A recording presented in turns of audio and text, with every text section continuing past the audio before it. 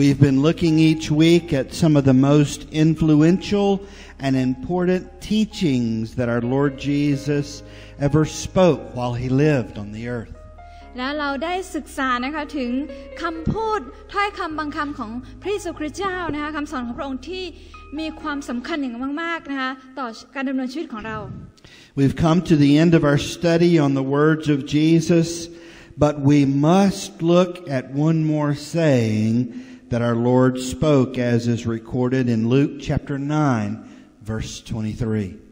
ตอนนี้ก็มาถึงตอนท้ายนะคะถึงคำชุดของคำเทศนาคำสอนขององค์พระเยซูคริสต์เจ้าแล้วแต่ว่าก่อนอื่นอยากให้เราที่จะมาดูถึงนะคะคำสอนของพระองค์ที่สำคัญคือเรื่องของจงปฏิเสธตนเองและรับกางเขนของตนเองแบกไว้และตามเรามา I almost ended our series from the passage where Jesus was on the cross and He said, "It is finished." แล้วเช่นเดียวกันนะคะมีพระธรรมนะคะตอนที่ท้ายๆของพระองค์นะคะที่ตอนที่พระองค์ได้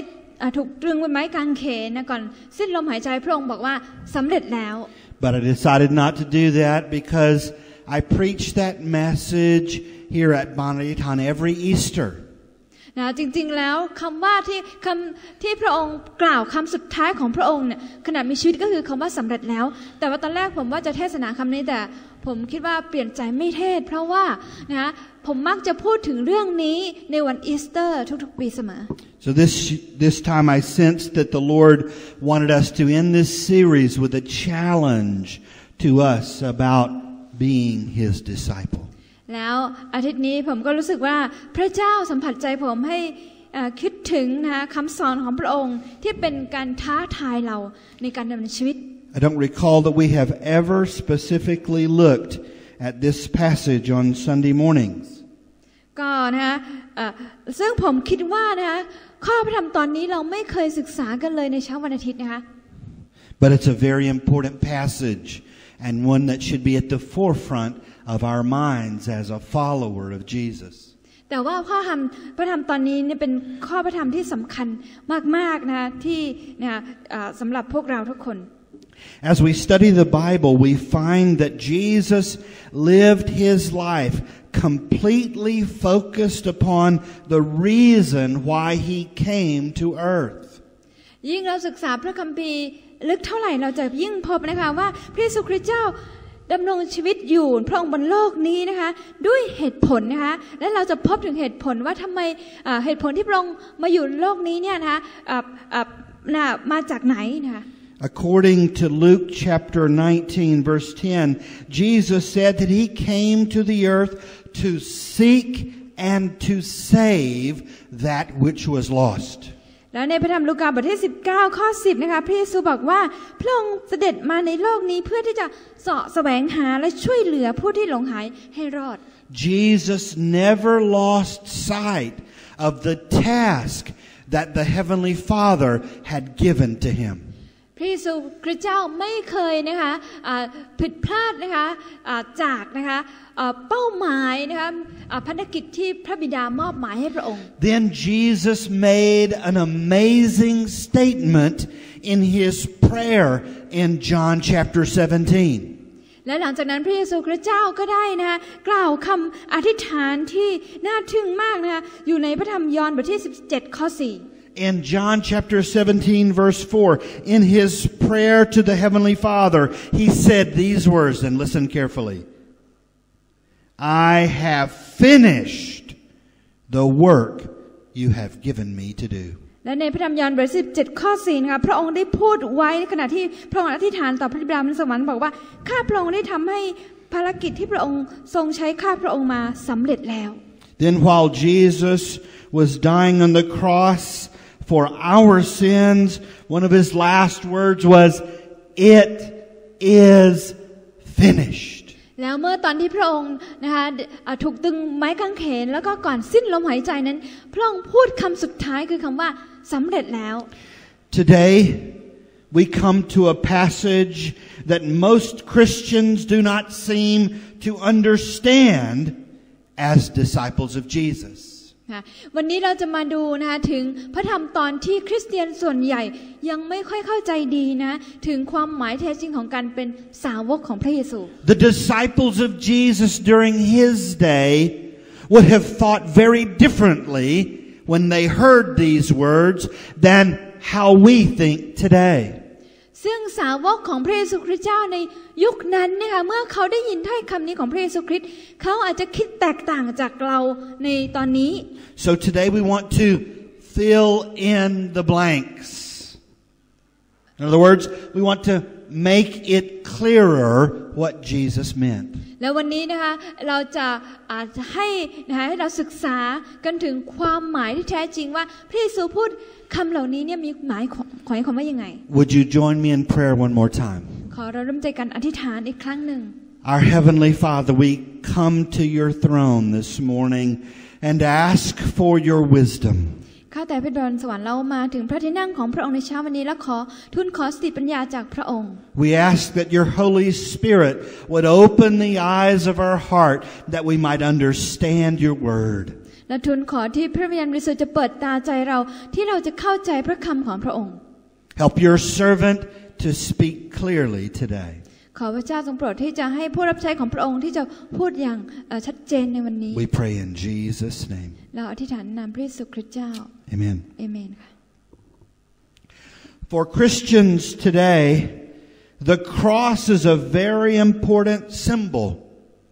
นะคะสำหรับคริสเตียนในวันนี้นะคะไม้กางเขนนั้นเป็นสัญลักษณ์ที่มีความสำคัญอย่างมากสำหรับพวกเรา And it is a symbol that causes the Christian's heart to have these warm and fuzzy feelings. และนั่นนะคะและสัญลักษณ์นี้แหละที่ทำให้หัวใจของคริสเตียนเรารู้สึกถึงความอบอุ่นข้างใน We even put one up here in the church. แล้วเช่นเดียวกันนะคะในคริสตจักรของเราเองเราก็เอาไม้กางเขนเนี่ยมาตั้งไว้ที่คริสตจักร And when we see the cross, we are reminded of the love of God. แล้วเมื่อเราเห็นนะคะไม้กางเขนอันนั้นก็เป็นการย้ำเตือนให้เราเห็นถึงความรักของพระเจ้า If you feel warm when you see the cross or think about the cross, can I see your hand? ถ้าว่าพี่น้องท่านใดที่รู้สึกอบอุ่นเมื่อเราเห็นไม้กางเขนหรือว่าคิดถึงเรื่องไม้กางเขนแล้วก็ให้ยกมือขึ้นได้ไหมคะ Yes, that is a normal response for us in our day. นะคะอันนี้เป็นนะคะปฏิกิริยาตอบสนองนะคะตามปกตินะคะในยุคนี้ของเรา I want to say some things and I want you just to listen carefully so you don't misunderstand. ผมอยากจะพูดอะไรบางอย่างและอยากให้พี่น้องตั้งใจฟังเพื่อที่จะเข้าใจ I believe that our world today is much more calm and less violent than it was in the days of Jesus. ซึ่งผมก็เชื่อว่านะโลกของเราในทุกวันนี้เนี่ยนะคะมีความสงบสุขแล้วก็มีนะคะความรุนแรงน้อยกว่านะคะในยุคที่พระเยซูมีชีวิตอยู่ At least the violence is seen in a different way. นะแน่นอนนะคะเราจะเห็นถึงความรุนแรงนะคะในรูปแบบต่างๆที่ไม่เหมือนกัน Most of the violence that you and I see today is when we watch movies or look at television. นะคะเราจะเห็นถึงความรุนแรงต่างๆนะที่เราเห็นในทุกวันนี้เนี่ยก็ต่อเมื่อเราดูทีวีนะคะต่างๆนะคะ But in the days of Jesus, and especially within the Roman Empire that ruled most of the known world, violence was a part of punishing, breaking the laws of the Roman Empire. แต่ว่าในยุคของพระเยซูที่มีชีวิตอยู่บนโลกนี้นะคะเป็นยุคที่จักรวรรดิของโรมันนะครอบครองอยู่แล้วเขาปกครองด้วยความโหดร้ายทารุณมากในยุคนั้น There were varying degrees of punishment for breaking certain laws. แล้วในการที่เขาลงโทษนะคะสำหรับคนที่ทำผิดกฎต่างๆเนี่ยมีหลายระดับ And some of the crimes were punished with extreme forms of violence. นะคะสำหรับการลงโทษนะคะที่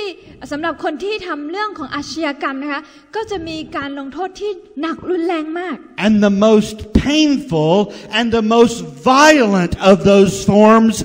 was the cross. แล้วนะคะการลงโทษที่โหดร้ายที่สุดรุนแรงแล้วก็น่ากลัวที่สุดนะคะ จะเป็นการลงโทษถูกตรึงบนไม้กางเขน In the days of Jesus, the cross did not convey warm and fuzzy feelings. ในยุคของที่พระเยซูมีชีวิตอยู่บนโลกนี้นะคะสัญลักษณ์ของไม้กางเขนไม่ได้เป็นสัญลักษณ์ที่จะรู้สึกว่าอบอุ่นนะคะต่างๆไม่ได้เป็นแบบนั้น It was a symbol that conveyed great fear of punishment.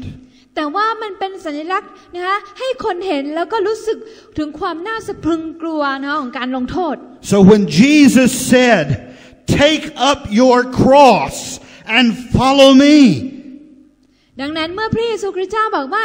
จงรับไม้กางเขนของท่านแล้วแบกตามเรามา He spoke fear into the hearts of all those who heard. พระองค์กำลังพูดนะคะเหมือนโดนใจเข้าไปในของคนที่ได้ฟังแล้วรู้สึกกลัว Jesus, when he said, "Take up your cross and follow me," was asking for absolute loyalty. นะคะเมื่อพระเยซูคริสต์เจ้าบอกว่าจงรับไม้กางเขนและแบกตามเรามานั้นพระองค์กำลังพูดถึงนะกำลังเรียกร้องให้เขามีแสดงความจงรักภักดีอย่างที่สุด He was asking those who wished to follow him to be willing to give up their lives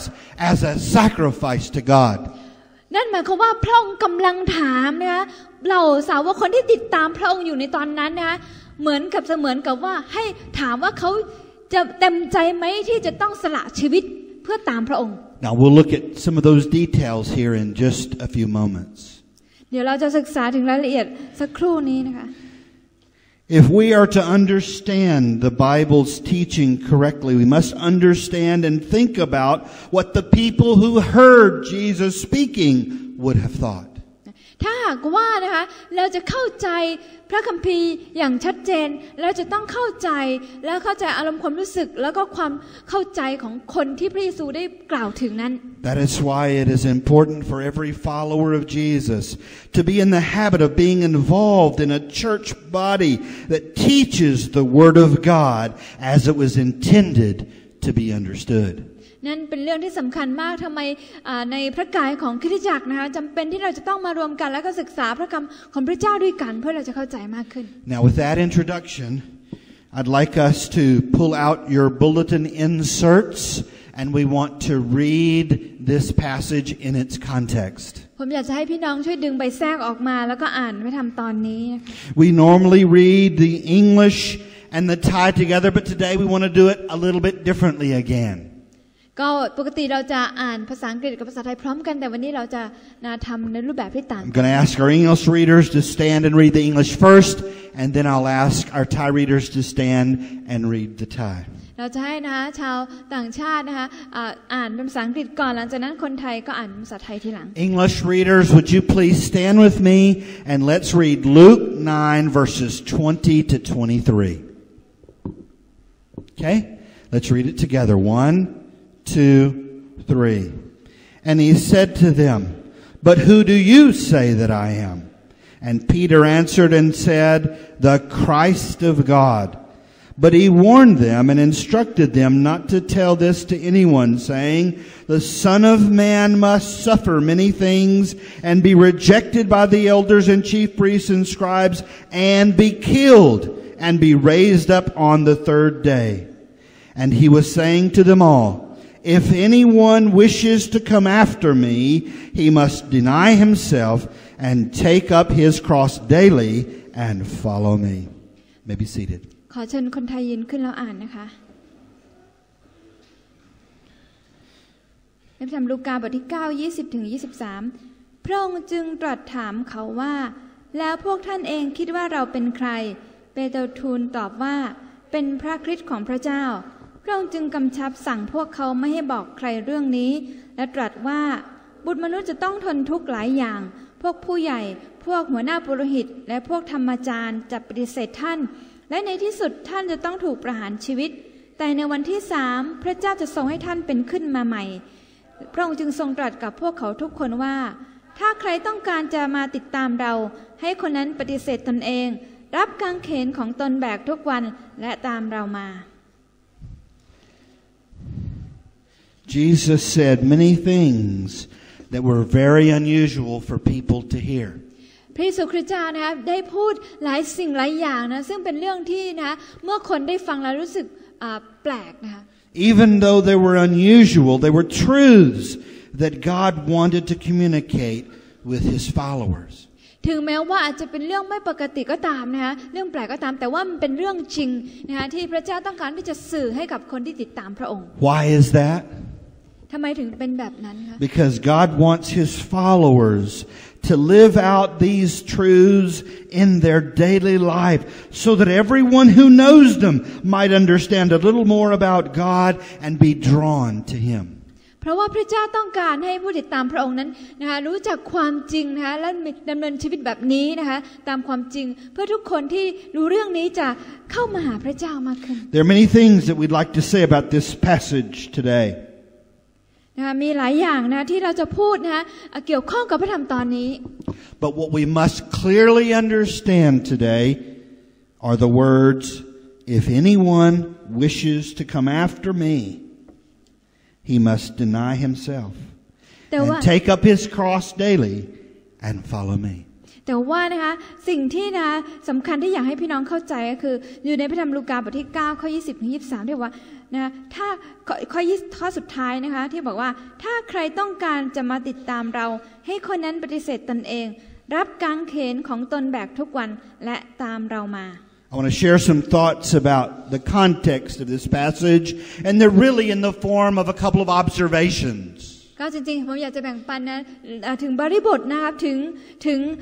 พระธรรมตอนนี้ด้วยกันแล้วเราสามารถสังเกตนะเรียนรู้ได้จากหลายอย่างจากพระธรรมตอนนี้ These observations will help us understand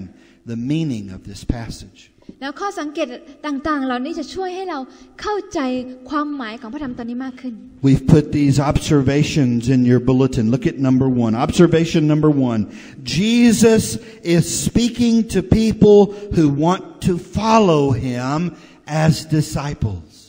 นะคะการเข้าใจบริบทในคำสอนของพระเยซูคริสต์เจ้าข้อสังเกตประการที่1ก็คือว่าพระเยซูได้ตรัสให้กับคนที่ต้องการจะติดตามเป็นสาวกของพระเยซู The mission of Jesus never changed. พันธกิจของพระเยซูคริสต์เจ้าไม่เคยเปลี่ยนแปลง It was always to seek and to save that which was lost. นะคะก็คือพันธกิจของพระองค์พระเยซูคริสต์เจ้าไม่เคยเปลี่ยนแปลงก็คือว่านะจะเป็นเรื่องของการแสวงหาช่วยคนที่หลงหายให้รับความรอด But the method in which Jesus accomplished that mission was composed of 3 critical parts. แต่ว่านะคะวิธีการนะคะที่จะทำอย่างนั้นได้เนี่ยก็มีสิ่งที่สำคัญอยู่3อย่างด้วยกัน The first part was to pay the penalty for sin on the cross. อย่างแรกก็คือว่าจะต้องนะจ่ายค่าจ้างของตัวเองนะคะในการติดตามไม้กางเขน The second part was to make disciples who were committed to following the ways and the teachings of God. อย่างที่2ก็คือว่านะจะต้องสร้างสาวกนะคะที่เป็นคนที่จะอุทิศตัวให้กับพระเจ้า And the third part was sending those disciples into all the world to make other disciples. และอย่างที่3ก็คือว่านะคะภาคปฏิบัติอย่างที่3คือว่าส่งนะคะสาวกนะคะของพระองค์ออกไปทั่วโลกไปประกาศเรื่องราวพระองค์ให้กับทุกชนชาติ So when we look at the time and the circumstances in which Jesus made this statement in Luke 9:23, we observe that Jesus was specifically talking to people who had the desire to follow after God. แล้วเมื่อเราไปศึกษาบริบทนะของพระธรรมลูกาบทที่9ข้อ10ถึง23เราจะพบว่าพระองค์กำลังพูดกับผู้คนที่เขาสนใจที่จะติดตามพระองค์ The second observation that I'd like to make is this. แล้วข้อสังเกตประการที่2ก็คือ Following Jesus is not something easy, but requires 2 very difficult things. การติดตามพระเยซูคริสต์เจ้าไม่ใช่เรื่องง่ายนะคะแต่ว่าการติดตามนั้นจะต้องประกอบไปด้วยอาศัยนะคะ2อย่างด้วยกัน Number 1, it requires that a person deny himself. อย่างแรกก็คือว่านะเราจะต้องปฏิเสธตัวเอง And number 2, it requires that a person take up his cross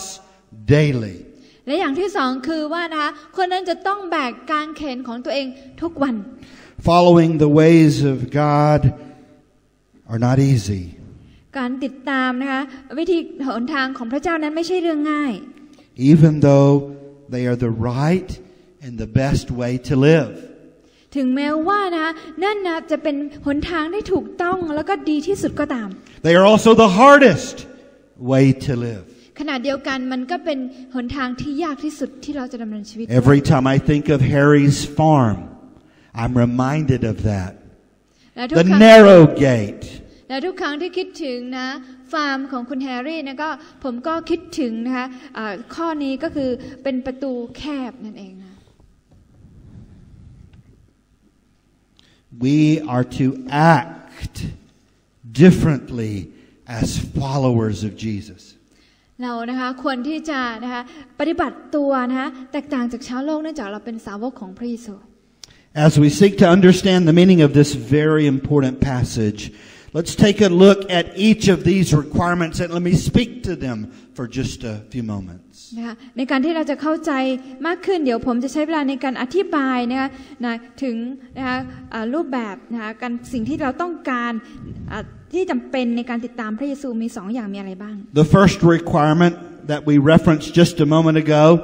if anyone wishes to come after me, he must deny himself.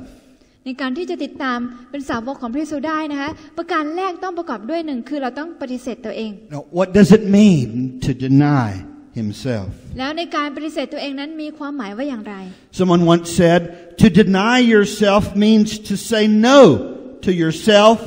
and yes to God.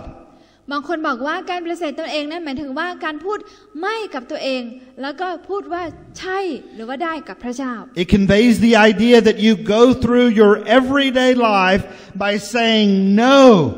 to your own will and saying yes to what you believe is God's will. มันหมายความว่านะคะให้เราดำเนินชีวิตทุกๆวันโดยการที่จะนะคะปฏิเสธนะความต้องการนะเจตจำนงของตัวเองแล้วนะยอมรับเอานะคะกับว่าพระน้ำพระทัยของพระเจ้าแทนที่ Our cultures, วัฒนธรรมของพวกเรา no matter whether we are raised in a Western culture, an Asian culture, an African culture, or some other culture, we are all encouraged to seek to be famous. ไม่ว่าเราจะถูกเลี้ยงดูมาจากวัฒนธรรมไหนไม่ว่าจะเป็นมาจากเอเชียหรือว่าตะวันตกหรือว่าแอฟริกาก็ตามนะคะเรามักจะมีวัฒนธรรมที่สอนเราให้พยายามที่จะเป็นคนที่มีชื่อเสียง Or we're encouraged to have lots of money. หรือว่านะคะมีค่านิยมที่จะให้เราหามีเงินได้เยอะๆ Or we're encouraged to have lots of power. หรือว่านะคะมีค่านิยมที่จะให้เราเป็นคนที่มีอำนาจ Or we're encouraged to have lots of fun. หรือว่ามีค่านิยมที่จะให้เราแสวงหาความสุขสนุกสนาน But those are not what God says should decide the direction of our life. แต่ว่าสิ่งเหล่านี้ไม่ใช่สิ่งที่พระเจ้าบอกว่านะคะเป็นสิ่งที่ควรขับเคลื่อนการดำเนินชีวิตของเรา No. ไม่ใช่นะคะ If we are to deny ourselves, we have to learn to say no to some things. ถ้าหากว่าเราเรียนรู้ที่จะปฏิเสธนะตัวเองเราจะต้องเรียนรู้ที่จะปฏิเสธกับบางสิ่งบางอย่าง We have to say no to being driven to be famous or popular or have a name for ourselves. เราจะต้องรู้จักปฏิเสธนะคะที่จะขับเคลื่อนชีวิตของเราที่จะแสวงหาการเป็นที่รู้จักมีชื่อเสียงต่างๆ We must learn to say no to being driven to make lots of money. เราต้องปฏิเสธตัวเองนะในการที่จะถูกขับเคลื่อนชีวิตไปด้วยอยากแสวงหาเงินทองมากมายแบบนั้น We must learn to say no to being driven to want lots of power. เราต้องเรียนรู้ที่จะปฏิเสธนะคะชีวิตของตัวเองที่ถูกขับเคลื่อนไปด้วยอย่างมีอำนาจบารมี And we must learn to say no to being driven to live a life of pleasure. และเราจะต้องเรียนรู้ที่ปฏิเสธนะคะตัวเองที่จะมีชีวิตที่ขับเคลื่อนที่อยากจะแสวงหาแต่ความสุขสนุกสนาน We are not to allow our own desires of personal ambition to drive our lives, but we are to constantly say no to those desires and say yes to God's desires. นะคะเราอาจจะต้องปฏิเสธตัวเองนะคะแล้วก็ปฏิเสธความต้องการในการกำหนดชีวิตรูปแบบชีวิตแล้วขับเคลื่อนไปด้วยสิ่งเหล่านี้ต่างๆต้องปฏิเสธตัวเองและรับเอาสิ่งที่พระเจ้านะอยากให้กับเรานะน้ำพระทัยของพระเจ้าแทนที่ Jesus once said in Matthew 6:33, "Seek first His kingdom and His righteousness, and all these things shall be added to you." พระเยซูคริสต์เจ้านะได้พูดไว้ในพระธรรมมัทธิวบทที่6ข้อ33นะคะบอกว่านะท่านทั้งหลายจงแสวงหาอาณาจักรของพระเจ้าและความชอบธรรมของพระองค์ก่อนแล้วพระองค์จะทรงเพิ่มเติมสิ่งทั้งปวงเหล่านี้ให้แก่ท่าน What do you choose to allow to drive your life? อะไรคือสิ่งที่คุณเลือกนะคะที่จะเป็นตัวกำหนดการขับเคลื่อนชีวิตของคุณ One of Satan's tactics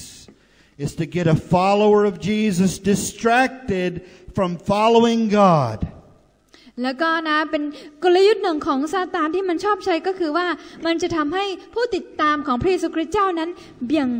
ถูกเบี่ยงเบนความสนใจจากการติดตามพระองค์ And Satan loves to encourage them to pursue money or a greater security or a better life. แล้วก็ถูกแทนที่ไปด้วยนะคะการที่อยากที่จะแสวงหาเงินทองหรือว่ามีความมั่นคงในชีวิตหรือว่าชีวิตที่ดีขึ้นต่างๆ Most of you know that most Christian leaders make much less money than they could working in the secular world. ถ้าหากว่าเราสังเกตเราจะพบว่านะผู้นำคริสเตียนส่วนใหญ่นั้นเขาจะนะคะมีรายได้ในชีวิตของเขานะคะน้อยกว่าชาวโลกBut they have learned the importance of not allowing money to drive their life or some of these other things to drive their life. แต่ว่าพวกเขาได้เรียนรู้นะคะจากการที่จะไม่ให้นะอำนาจของเงินต่างๆนะคะมาขับเคลื่อนชีวิตของเขา Just to make it very, very clear, I want to give you an example of our staff.ก็ยกตัวอย่างนะคะก็ผมก็อยากจะยกตัวอย่างสตาฟของผมคนหนึ่ง Each of our staff at some point in their ministry have been encouraged by others, tempted by a family member or a friend to give up serving God here at Banaritan in order to pursue more money or a better life.ก็นะคะสำหรับสตาฟของบ้านในฐานแต่ละคนนะคะก็นะเราก็ได้รับแรงกดดันจากครอบครัวหรือว่าคนรอบข้างนะคะที่จะละทิ้งการรับใช้พระเจ้าเพื่อที่จะแสวงหาแบบชาวโลกนะคะที่จะมีเงินทองมากขึ้นหรือว่าชีวิตดีขึ้น Because they speak good English, they can move to America or they can move to Australia and make lots more money for their family.เพราะว่านะพวกเขาสามารถพูดภาษาอังกฤษได้ดีเพราะฉะนั้นพวกเขาสามารถที่จะไปประเทศอเมริกาออสเตรเลียหรือไปต่างๆได้เพื่อหาเงินทองให้กับครอบครัวได้ But they have learned the tactics of Satan. แต่ว่าพวกเขาได้เรียนรู้ถึงกลยุทธ์ของซาตาน And Satan likes to distract and get us away from serving God. แล้วซาตานนั้นก็ชอบที่จะนะคะที่จะทำให้ผู้ติดตามของพระองค์นั้นรู้สึกไขว้เขวและถูกเบี่ยงเบนความสนใจแล้วก็หมดท้อแท้ที่จะละทิ้งงานของพระเจ้า I am proud to say that they have learned and are continuing to learn to say no to self and yes to God.และผมก็รู้สึกภูมิใจที่พวกเขาได้เรียนรู้จากการที่จะปฏิเสธตัวเองแล้วก็ยอมรับน้ำพระทัยของพระเจ้าเข้ามาในชีวิตแทน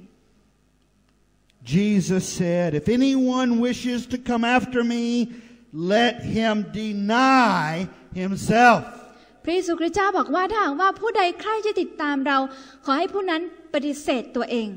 But Jesus didn't stop there.แต่ว่าพระเยซูคริสต์เจ้าไม่ได้หยุดอยู่แค่นั้นเท่านั้น He not only said, "Deny yourself," he also said, "Take up your cross daily." พระองค์ไม่เพียงแต่จะพูดว่าให้ปฏิเสธตัวเองเท่านั้นแต่พระองค์บอกว่าให้แบกกางเขนของท่านทุกวัน What does it mean to take up your cross daily? แล้วหมายความว่ายังไงที่บอกว่าให้แบกกางเขนของตัวเองทุกวัน Let me begin with an explanation of what Jesus didn't mean. ขอให้เริ่มต้นนะคะถึงคำอธิบายนะคะว่าถึงในสิ่งที่พระเยซูไม่ได้หมายความว่าแบบนั้น Many people mistakenly interpret cross as some burden that they must carry in their lives. หลายๆคนนะเข้าใจผิดนะคะแล้วก็แปลความหมายของคำว่าไม้กางเขนแบบผิดๆคือเขาแปลว่าเป็นสิ่งที่เป็นภาระหนักที่เขาจะต้องแบกไว้ในชีวิตของเขา Like a strained relationship or a thankless job or a physical illness. อย่างเช่นนะคะเขาพูดถึงไม้กางเขนอย่างเช่นนะคะเปรียบเทียบเหมือนกับคล้ายๆกับความสัมพันธ์ที่ไม่ดีแตกสลายต่างๆหรือว่าภาวะการที่นะคะว่างงานไม่มีงานทำหรือว่าเจ็บป่วยทางร่างกาย But as I've shared with you just a moment ago, that is not what the early disciples would have thought of when Jesus said, "Take up your cross daily." แต่ว่าผมอยากที่จะบอกกับพี่น้องนะคะเหมือนอย่างที่บอกก่อนหน้านั้นก็คือว่าอันนั้นไม่ใช่ความหมายของสิ่งที่พระเยซูต้องการที่จะสอนเขาในเรื่องของไม้กางเขนไม่ได้สื่อแบบนั้น It's not some burden that we have to carry. เพราะว่ามันไม่ใช่เป็นภาระที่เราจำเป็นที่จะต้องจำใจที่จะต้องแบก That is not what Jesus meant. อันนั้นไม่ใช่ความหมายของพระเยซูนะที่ต้องการสื่อ Think about the circumstances of when Jesus carried his cross up Golgotha. ให้คิดถึงสถานการณ์นะคะตอนที่พระเยซูคริสต์เจ้าต้องแบกไม้กางเขนของพระองค์แล้วขึ้นไปบนภูเขากะโหลกนั้น Preparing himself to experience the most violent, painful death by being nailed to the cross. ซึ่งเป็นการเตรียมพระองค์เองให้มีประสบการณ์นะคะกับความรุนแรงที่สุดนะคะความเจ็บปวดในเรื่องของความตายที่สุดนะก็คือในการถูกตึงนะตะปูตึงบนไม้กางเขน And suffering and hanging on that cross until his body was no longer able to breathe. แล้วก็ต้องทนทุกข์ทรมานนะคะถูกการถูกตรึงแขวนไว้บนไม้กางเขนนะคะจนกระทั่งร่างกายไม่สามารถที่จะหายใจได้ No, Jesus wasn't talking about some burden that you have to carry. พระเยซูไม่ได้นะคะเพราะฉะนั้นไม้กางเขนจึงไม่ใช่สิ่งที่เป็นภาระหนักที่เราต้องแบกไว้ไม่ใช่แบบนั้น Make no mistake. There are some great benefits from following Jesus. ขอให้เราอย่าเข้าใจผิดนะคะเพราะว่านะคะการติดตามพระเยซูคริสต์เจ้าจริงๆแล้วมีประโยชน์มีคุณค่านะคะที่ยิ่งใหญ่มาก But don't misunderstand. Following Jesus demands sacrifice, demands loyalty, demands absolute surrender to God. แต่ว่านะคะอยากให้เราที่จะเข้าใจนะคะว่าการติดตามนะพระเยซูคริสต์ไม้กางเขนแบกไม้กางเขนนั้นจำเป็นที่ต้องอาศัยนะคะความนะคะจงรักภักดีอย่างยิ่งยวดต่างๆความอดทนต่างๆมากมาย It does not require perfection because none of us can give that. แต่ว่านะคะไม่ได้หมายความว่าเราจะต้องดีพร้อมสมบูรณ์แบบทำแบบนั้นได้ทั้งหมดนะคะเพราะว่าไม่มีใครที่สามารถทำแบบนั้นได้ But it does require a willingness to learn and a willingness to obey and grow in your ability to say no to self and yes to God. แต่ว่านั่นน่ะอาศัยนะคะความในการที่เราจะเรียนรู้นะคะที่จะปฏิเสธตัวเองแล้วบอกยอมรับในว่าใช่ยอมรับในวิถีทางของพระเจ้าแทน Do you really want to follow Jesus? พี่น้องต้องการที่จะติดตามพระเยซูคริสต์เจ้าจริงๆหรือเปล่า Yes, the benefits are worth it.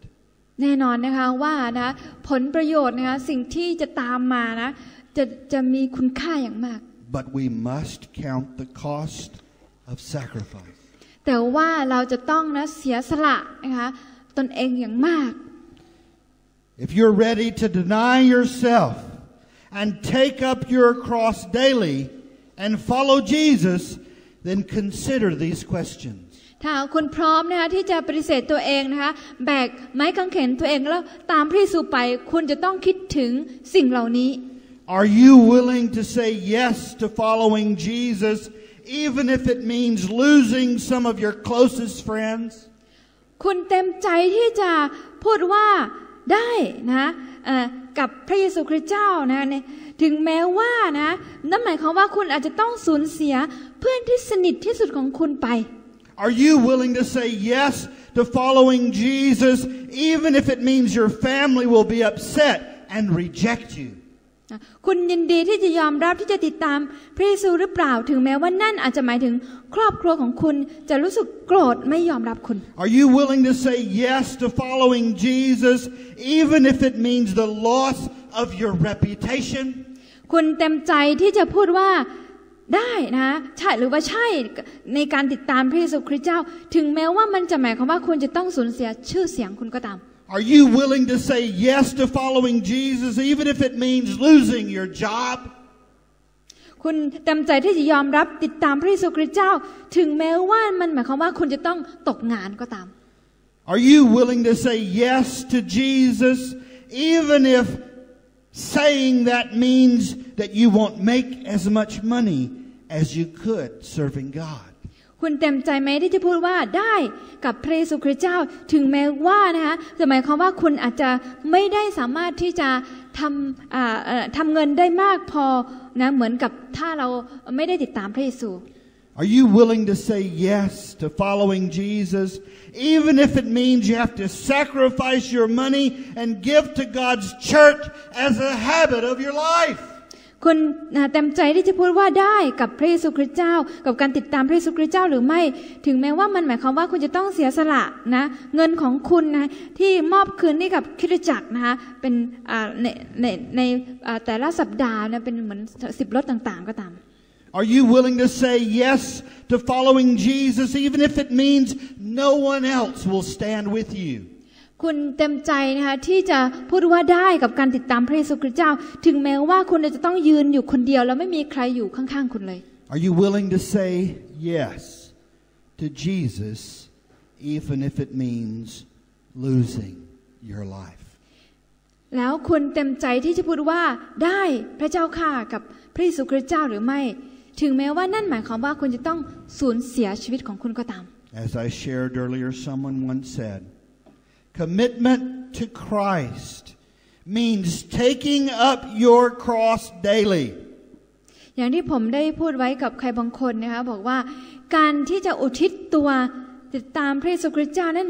หมายความว่าเราจะต้องแบกเอากางเขนของเราทุกวัน Giving up your hopes and your dreams, your possessions, even your very life.เราจะต้องยอมเสียสละนะคะละทิ้งทั้งความหวังความฝันทรัพย์สมบัติของเราหรือแม้กระทั่งชีวิตของตัวเราเอง If need be for the cause of Christ ถ้าหากว่าจำเป็นนะคะเพื่อสำหรับพระคริสต์ Only if you are willing to take up your cross may you be called His disciple ถ้าคุณนะคะเต็มใจที่จะแบกไม้กางเขนแบบนี้คุณก็จะได้รับการถูกเรียกว่าเป็นสาวกของพระองค์อย่างแท้จริง Yes, the reward is worth the price. แน่นอนว่านะคะรางวัลนั้นนะคะเป็นคุณค่าราคาที่มีคุณค่าคู่ควรมาก Jesus followed his call of death to self. Take up your cross.พระเยซูคริสต์เจ้ากำลังเรียกร้องให้เราที่จะตายต่อตัวเองนะโดยการบอกว่าจงเอาไม้กางเขนของท่านแบกมา What about you? แล้วคุณล่ะ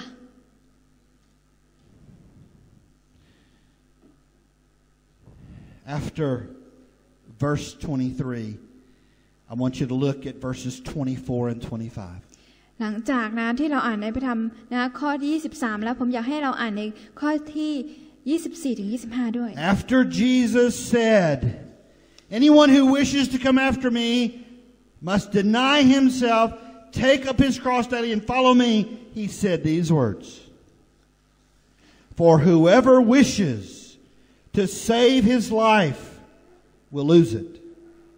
But whoever loses his life for my sake,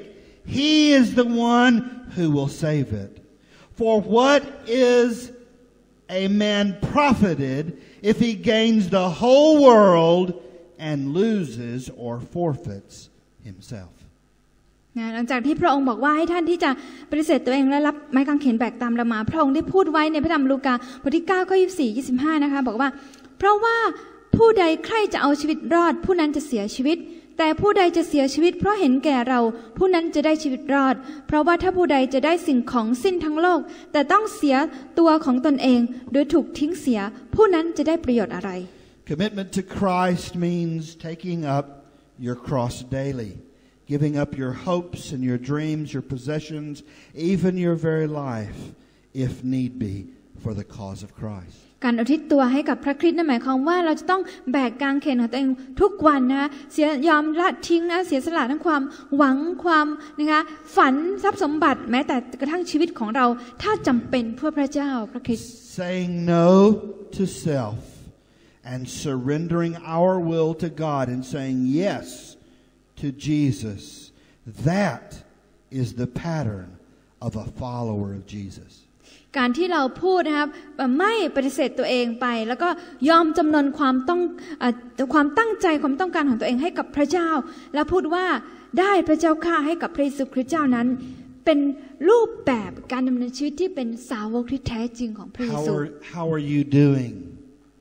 with saying no to self and yes to God?แล้วคุณล่ะเป็นยังไงนะคะในการที่จะปฏิเสธตัวเองแล้วก็พูดว่าได้กับพระเจ้าชีวิตคุณเป็นแบบไหน How are you with seeking first His kingdom, not your own kingdom? แล้วคุณเป็นยังไงบ้างในเรื่องของการแสวงหาอาณาจักรของพระเจ้าไม่ใช่อาณาจักรของตัวเอง Seeking God's honor, not your own honor. แสวงหาเกียรติของพระเจ้าไม่ใช่เกียรติของตัวเอง Seeking God's wealth, not your own wealth.แสวงหานะทรัพย์สมบัติในแผ่นดินของพระเจ้าไม่ใช่สมบัติของตัวเอง Seeking the power of God, not your own power. แสวงหาอำนาจของพระเจ้าไม่ใช่อำนาจของตัวเอง And not for your own pleasure. และไม่ใช่เพื่อนะคะความสุขสนุกสนานของตัวเอง But seeking the kingdom of God and His righteousness should be our first.priority in life. แต่ว่าการแสวงหาอาณาจักรของพระเจ้าและความชอบธรรมของพระองค์ก่อนนั้นควรจะเป็นนะกับสิ่งที่เราจะต้องทำเป็นอันดับแรกเลยในการติดตามพระเยซูคริสต์เจ้า Let us not look at others. ขอให้เราที่อย่าไปมองดูคนข้างๆนะ Let us look in the mirror of God's word and see our life, our attitudes,our habits and our beliefs as they truly are. ขอให้เรานะคะที่จะนะไม่มองคนอื่นและเปรียบเทียบคนอื่นแต่ให้เราที่จะมองสำรวจตัวเองดีกว่านะคะให้ลองดูชีวิตของเราเองทัศนคติของเราเองพฤติกรรมนิสัยของเราเองความเชื่อของเราเองว่านะเป็นแบบที่ดีหรือเปล่า And continue to learn to say no to self and yes to God.ให้เราเรียนรู้นะคะที่จะปฏิเสธกับตัวเองแล้วก็พูดยอมรับวิธีการของพระเจ้าแทน Not seeking our own interests ไม่ได้แสวงหาความต้องการส่วนตัวของเรา but the kingdom of God แต่ให้เราแสวงหาอาณาจักรของพระเจ้า and His righteousness และความชอบธรรมของพระองค์ Amen เอเมนไหมคะ Amen เอเมนไหมคะ Let's pray together. ขอเราร่วมใจกันในฐานนะคะ Our Heavenly Father, we thank you for the Word of God. ข้าแต่พระบิดาบนสวรรค์และขอบคุณพระองค์สำหรับพระวจนะคำของพระเจ้า We thank you for the changes that you're making in our lives. เราขอบคุณสำหรับการเปลี่ยนแปลงต่างๆที่พระเจ้าทรงสร้างในชีวิตของเรา We ask that you would help our hearts to be even more teachable. ขอพระเจ้าทรงโปรดที่จะช่วยเราพระเจ้าให้เรามีหัวใจที่จะรับคำสอน And help us to be willing to make the right choices in life. ให้เราที่จะเต็มใจที่จะทำการตัดสินใจต่างๆที่ถูกต้องในชีวิตของเรา We do want to follow Jesus. เราต้องการที่จะติดตามพระเยซูคริสต์ Help us to grow in our ability to deny ourselves. เขาจะช่วยเราที่จะเติบโตในการที่เราจะสามารถที่จะปฏิเสธตัวเองได้มากขึ้นทุกวัน Help us to grow in our ability to take up the cross daily and to follow you. เขาจะช่วยเราที่จะเติบโตในการที่จะแบกรับกางเขนแล้วก็ติดตามพระองค์ทุกวัน Because you are worthy of our worship. เพราะว่าพระองค์ทรงสมควรแก่การสรรเสริญของเรา We pray these things in Jesus' name. เราอธิษฐานแนะนำพระเยซูคริสต์เจ้า Amen. Amen